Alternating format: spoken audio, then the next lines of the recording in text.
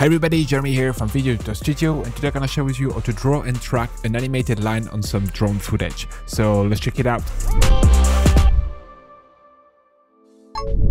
Alright, so in Davinci Resolve right now on the edit page, and I'm making this video because I've done a video explaining how to draw an animated line on a map, and someone asked me if I could do a similar video, but this time tracing a line on some drone footage. So that's what we're going to be doing right now. So here I have my clip, so take whatever drone footage you want to trace, and here I'm just going to select the portion of my clip that I want to trace. So for me that's just going to be like about 5 seconds. Right here I'm just going to do my cut, and then we're just going to create a new fusion clip. So I'm gonna right click on my clip that has been cut, and then we're just gonna go right there, new fusion clip, click on it, and now we can move over to fusion. To do this, we're gonna use the paint mask and the tracker in fusion. Quick disclaimer on the tracker, it's behaving very differently depending on the kind of footage that you have, and that's one of the reasons why very often I end up keyframing manually, because that's how I get the best result depending on what I have. You know, if there's a lot of movement in cars, sometimes it's very hard to track certain things, so I end up doing it manually. Right now I'm gonna show you basically how to do it with the tracker and to adjust it manually if you have to. So I'm gonna start by bringing here a background node. I'm gonna link the output of that background node to my media in, and then here I'm gonna select my background one, hit shift space on my keyboard, and I'm gonna search for mask, and we're gonna use the mask paint. Once I have the mask paint, I'm gonna switch from the multi-stroke brush to the polyline stroke. So right now I'm gonna trace my line point by point. Keep in mind that each point gonna have to be animated, so try to keep the points to a minimum. So I'm gonna start here with my first point, then I'm gonna just drop a second one, and here I'm gonna drop a third one. So as you can see right now, we're trying to do a line on that bridge and the train line getting out of frame around here. So then I'm just gonna grab the handle right there and try to adjust those curves accordingly. Same here with this one. And you know, just try to get a clean line, something that looks good for what you're trying to do. Don't be afraid to delete point if at some point it doesn't work. So right now, for example, the curve doesn't really work, so I'm just gonna delete this point, go to insert and modify, and here I'm just gonna drop a new point, and I'm gonna try to just readjust that. And here we already have something that is a bit cleaner.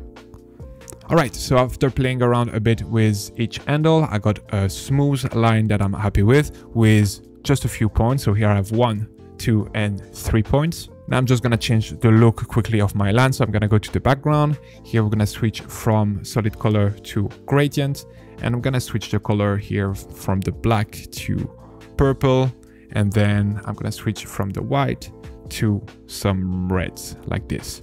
Now I'm just gonna lift those two right there, and I'm gonna select my background, hit shift space on my keyboard, and I'm gonna search for soft glow. And here we go, that already makes our line way more vibrant and more interesting. Now, obviously, if I were to try to play this, that will not be animated yet. So for that, we're gonna need to here, go back to the mask paint, select insert and modify, and here select all the point in my line. Then we're gonna go over here to publish menu, and we're gonna go with publish to tracker. And as you can see now, it's just gonna bring a tracker, and basically each point of the tracker are linked to the point of our line. So now I'm just gonna select my tracker only. I'm gonna bring it in between my media in and my merge to. So I'm gonna hold shift on my keyboard and drag that in right there. So it's just in between those two. In the tracker, I'm gonna go to adaptive mode, and here I'm gonna select best match. And now we're just gonna track forward. All right, good. And then we're just gonna go back here and we're gonna track backward. All right, so now if we play it, as you can see, the line is swifting by a lot, because obviously there is nothing to track because those points are out of frame, because our line go from outside frame, inside frame, and outside the frame again. So the only point that actually has been tracked is this tracker number 2 that I've been doing a pretty good job here at tracking the end of the bridge. It stays pretty well in place. But we're gonna have to make some modification to the tracker 3 and the tracker 1. So what I would do in that case, since there is nothing to track, we're not gonna be able to get any tracking out of it. We're gonna need to keyframe it manually. So as you can see here, this first point is tracker 1. So we're just gonna select tracker 1 in our tracker list. And basically here, the position has been keyframed. So we're just gonna double click on that to reset it to default, so we can just keyframe it manually. So I'm just gonna drop here a keyframe, it just bring it in some random places. It's all right. Just take it and here just bring it wherever you want it to start. Make sure that you're on frame 1 when you're doing that. All right, now that we've placed it, we're just gonna go at the end of our composition and we're just gonna move again that point wherever we want it to be. So that's going to be about there. And now we can just scroll through the entire composition and see if it stayed properly in place. Right now it's doing a pretty good job. There is not too much weird movement, so we're staying quite well aligned. So there is no need to make any other modification for this. And now we're just gonna do the same thing here with the tracker 3. So I'm gonna go to the tracker number 3. Here I'm just gonna double click it to reset to default. I've already done it by mistake right now, so no need to redo it, but you can just double click on it to reset that to the parameter. And then we're gonna drop a first keyframe, move that point around to wherever we want it to be, then move towards the end of the composition and again adjust the position of that line. So that's going to be around there. Now we can scroll through and see if we're staying in place. Maybe, oh, at the end, maybe we should just bring it a tiny bit lower like this. Let's see.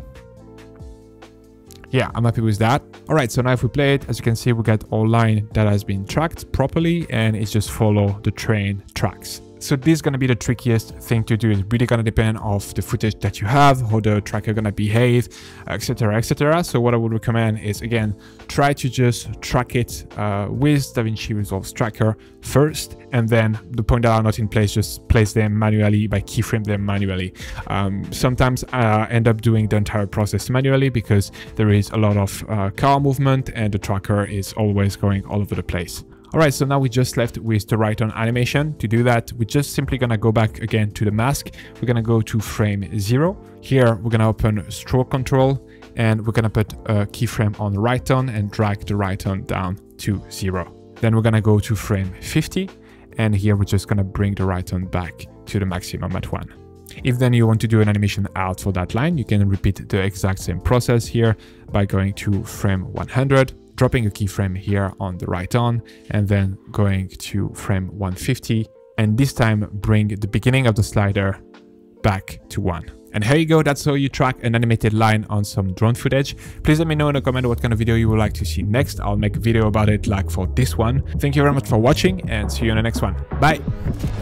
Speed up your workflow and create better videos using the pack available on our website, including titles, transition and templates, but only for Davinci Resolve. Get started today by downloading our free starter pack containing a compilation of 20 titles curated from our library. Link in the description below or at videodjastudio.com.